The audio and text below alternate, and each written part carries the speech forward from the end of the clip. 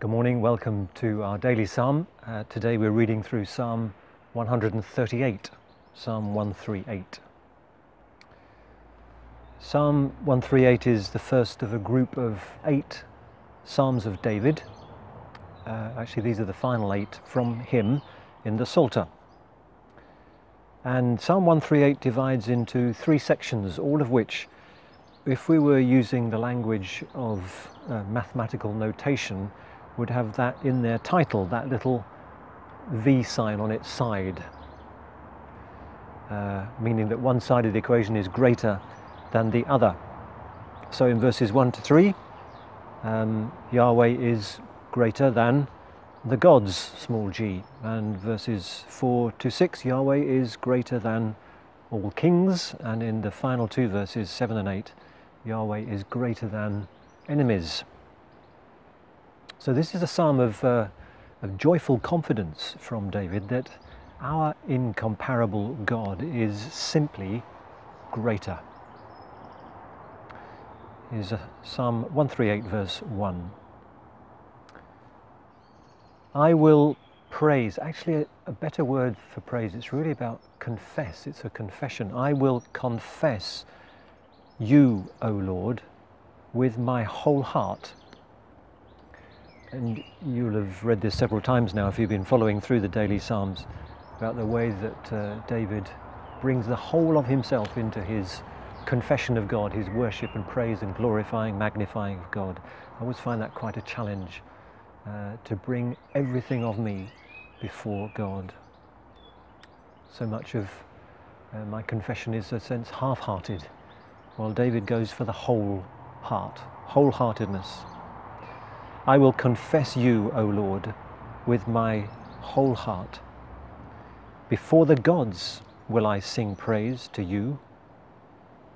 It's odd, isn't it, to think of David singing before other gods, but the Psalms simply assume the existence of other divine heavenly beings, but also that they are absolutely nothing in comparison to Yahweh, and certainly to be kept in their proper place, as David does here, by deliberately glorifying God in front of them all. God is greater.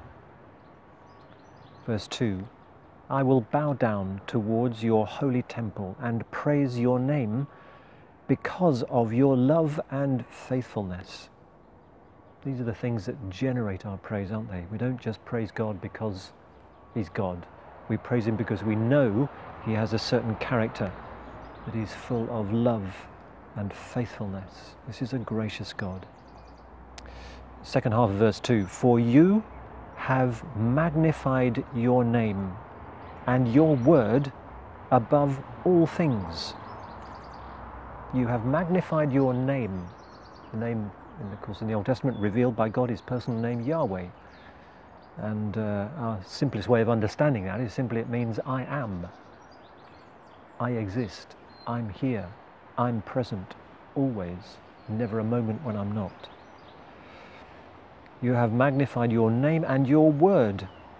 This is God who is the promise deliverer. He says things, he makes promises, and he keeps them. He's always true to his word. So we join with David, magnifying God's name and word. Verse 3, in the day that I called to you, you answered me. You put new strength in my soul. In the day that I called to you. Well, that day isn't specified, but it's obviously a day when David needed to cry out to God, or a period of his life when he cried out to God, and we know there were many of those. And here's the God whose word is trustworthy. You answered me. You put new strength in my soul. That phrase suggests that God put a kind of boldness, almost a defiance into David. So often when we're facing difficult circumstances, we pray, God, either get me out of here or change my circumstances, change what I'm facing. But David's testimony here is that God changes him rather than his circumstances. You put a defiance, a strength within me to face what I needed to face. So God is greater than all the gods in the heavenly realms. He's also greater than all the kings of the earth, which is what the next section, verses 4 to 6, is all about.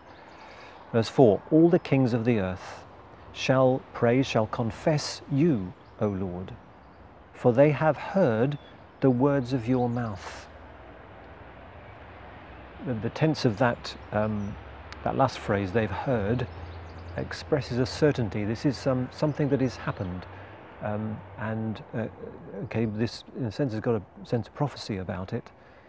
David expresses that certainty that every tongue will confess the supremacy of Yahweh, the one true God.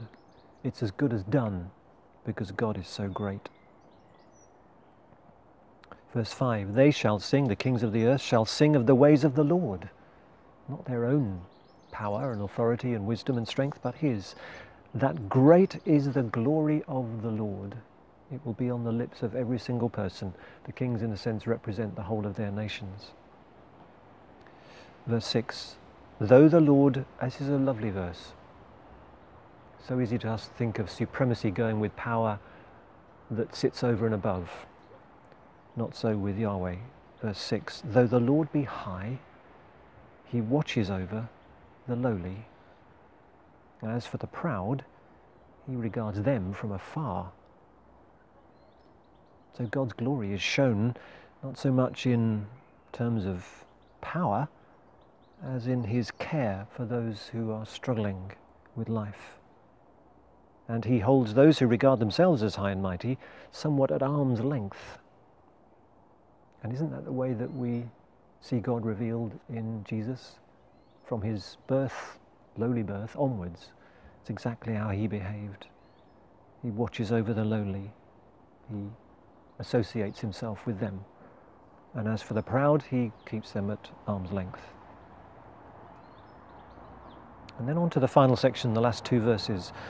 And for all the grand vision and the elsewhereness, if you like, of the first 6 verses, David himself actually at this moment in time is, well, his times are still tough.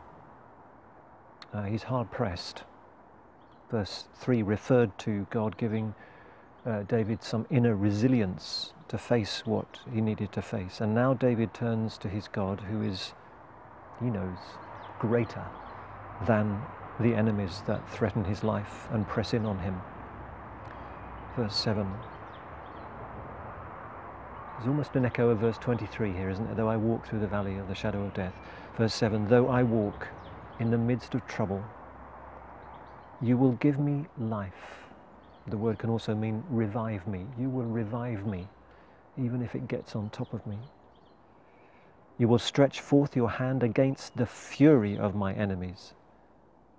Your right hand will save me. David has known time and time again God the deliverer. And of course we rejoice in the greatest deliverance of all, of God's saving hand through Jesus for us.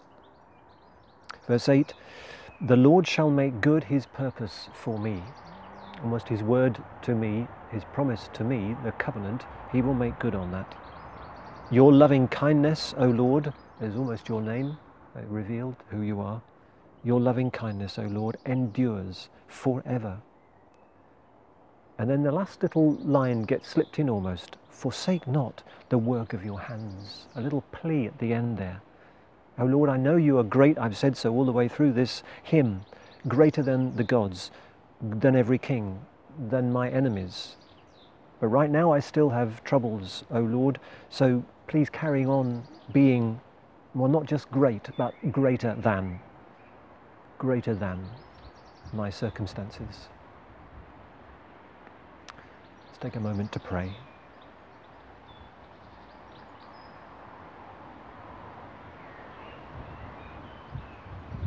I will confess you, O Lord, with my whole heart. Your loving kindness, O Lord, endures forever. O Lord our God, you are supreme over all things. We bless you for your care for those who struggle, and ask you to look upon the humble and the lowly, and put new strength into our souls to complete your purpose in us and for us and for you, in Jesus Christ our Lord. Amen.